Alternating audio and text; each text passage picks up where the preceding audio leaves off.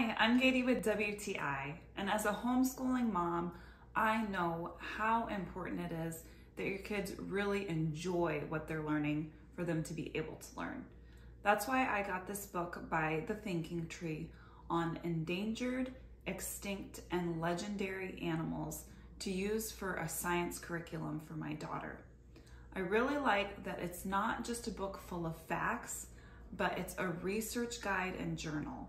So it encourages her to look online, watch documentaries, and check out books from the library about the animals that she already loves and about ones she's never even heard of.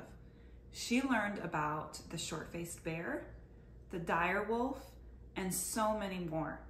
Things that I didn't know either. She gets to use her artistic skills by drawing the animals, drawing their habitats. It also encourages creative writing skills because she gets to imagine what life would be like if these extinct animals were still around. Could you imagine seeing a wolf the size of a man walking through the streets? That would be pretty scary. We've really enjoyed using this journal in our curriculum, and I think you will too.